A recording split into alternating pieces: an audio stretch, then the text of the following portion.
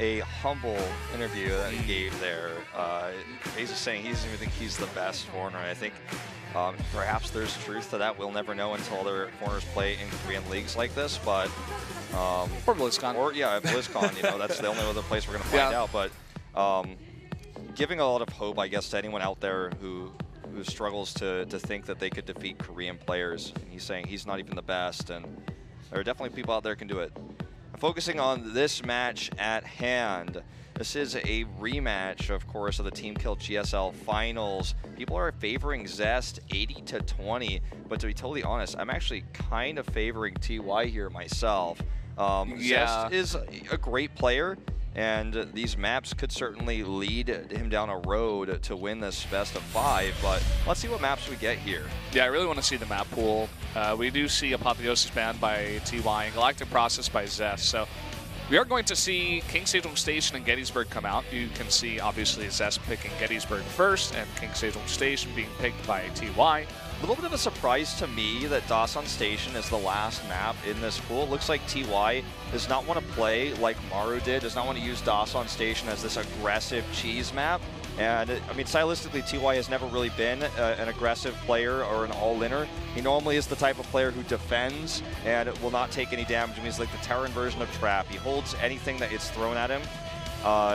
We'll see if this ends up being a game, or rather a series that goes to Game 5. Both of our first ones did. If this one also goes to Game 5, I'm really curious to see how TY is going to play Dasan Station specifically. I don't think he's ever proxied in his life, okay? I don't think he's ever made a cyclone. Except that one time against Classic in that one game. That was his first time in his life. He was really nervous. It worked out well. Coach Surprised he didn't do any more. Coach told him not to do it. He was like, Coach told him to do it. He's like, I can't do it. He went through with it at the end, won the Pro League Finals with that proxy, but I'm being obviously a little bit facetious because this is not something that he is known for, and we'll see what he does against Zest. Again, if we reach that 5th and final map, he's actually prioritizing Sejong Station here instead. Yeah, I mean, it makes sense for sure in the TVP matchup. We'll see if Zest can sneak that game here. I think he's heavily favored coming into game number 1, and I think that gives him a lot of momentum in the series. We'll see if he can actually perform here going into game number 1 now, New Gettysburg for Zest versus TY.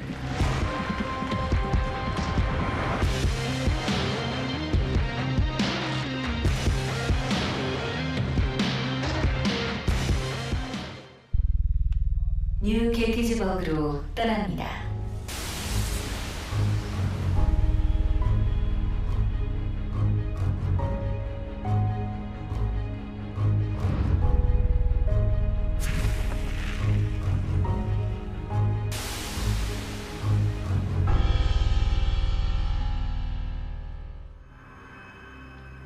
Here we are on New Gettysburg for map number 1 of the 3rd best of 5 we've had today.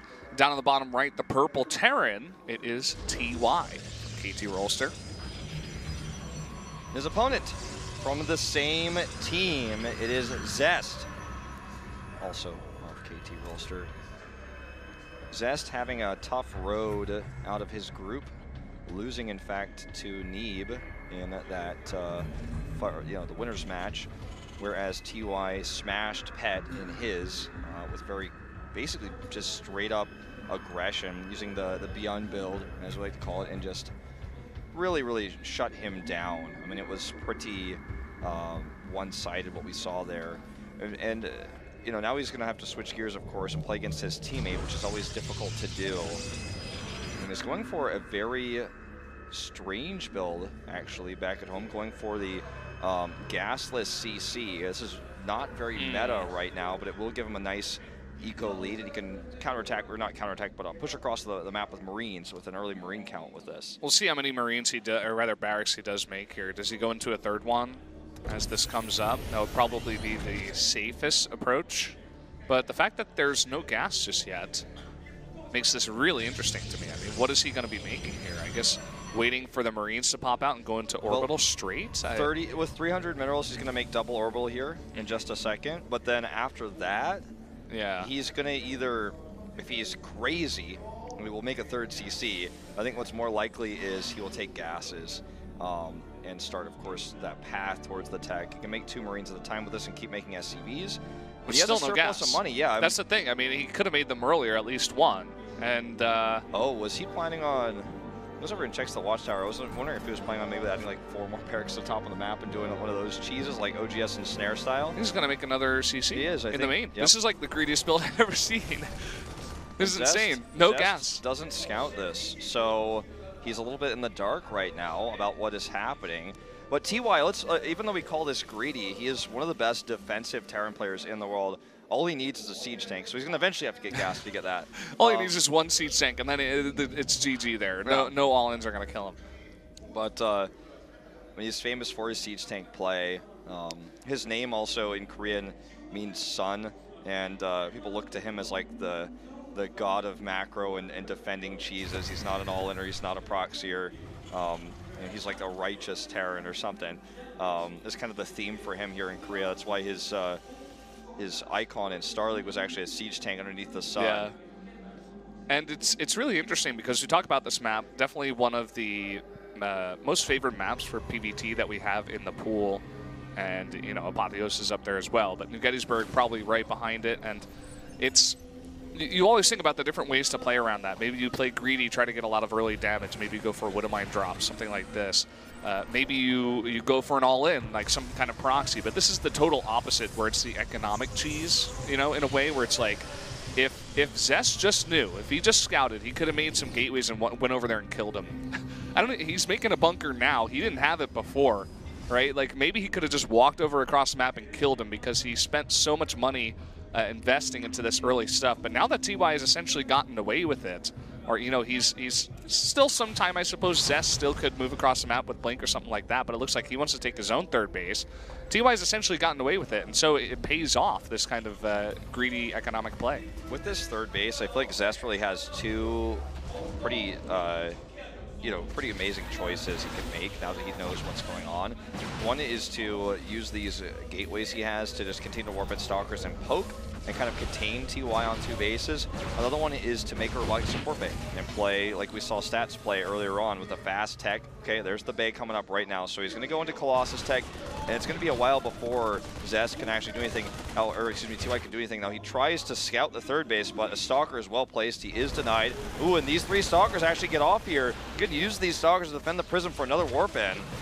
He's taking great trades here. The first Marauder is going to make this a little bit harder, but still microing very well with the Warp Prism. Going to pick off as much as possible.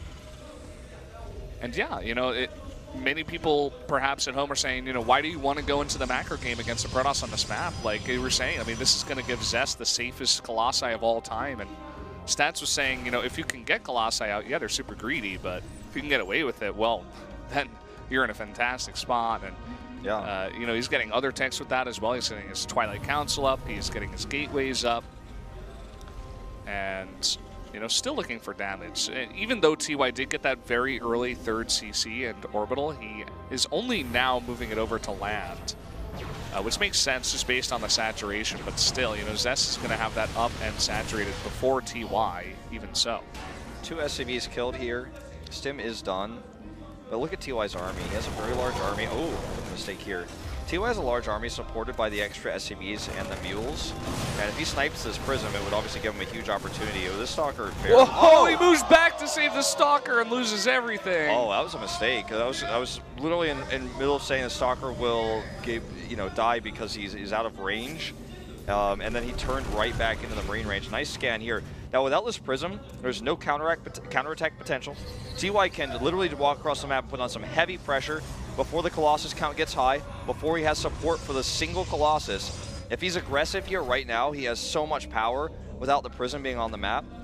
But instead, he's really just sitting back. You know, obviously he doesn't have combat shields yet, but he's allowing Zest this extra time to get a 2nd Colossus out, finish his Extended Thermal Lance, get more buffering Adepts, and then suddenly, on this map, Adepts will literally just shade into his 3rd base. He doesn't even need a Prism, and then he's going to be stuck at home defending while Zest just furthers his double Forge upgrades, which he'll be behind with a +1 very briefly, but then we'll be sets and sets ahead with Chrono Boost and 2 Forges.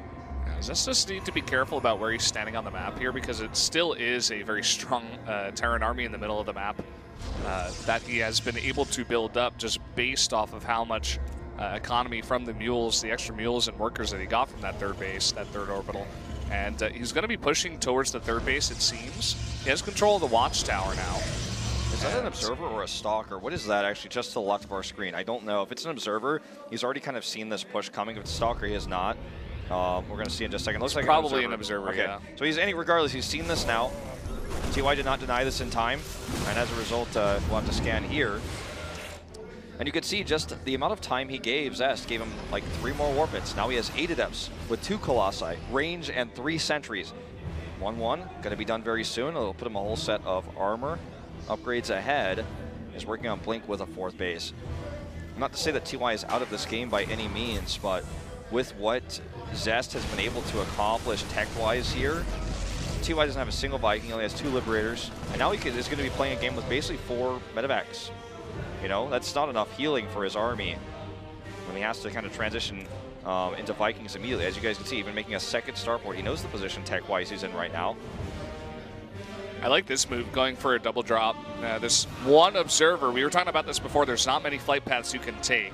He immediately responds, but let's see what damage this can get. It looks like he's going for the natural. There are those 2 forges in the main that I was thinking maybe he would try to pick off one, but... Oh, I like this a lot. He draws a lot of the army away here, but still, Zest is prepared. He has units over here too. He's so well split. There are 3 pylons in the main base over here as well. He might get stuck in here if the Mothership core comes back. Probes are off the line. Okay, here's the core. 2 Widowmine's going to burrow, though. Will they get the shots off? Oh, they do. He targets it down, which means now this drop can escape. Meanwhile, 2 Liberators worth of damage here. Kills 6 probes. Sick multitasking here from TY. Look at this. There's no Colossi over here. He can easily take this trade against only gateway units. And Zest, he's just not even paying attention. He's looking at this drop over here. The Liberator's killing his natural. TY taking fantastic trades. That's it. He just gets out of the game. That's it. GG. Zest, his Colossi were the backbone of his army. To fight TY's army, he needed to be all together. His Colossi got no value because they were defending the drop in the main base where he actually didn't need Colossi.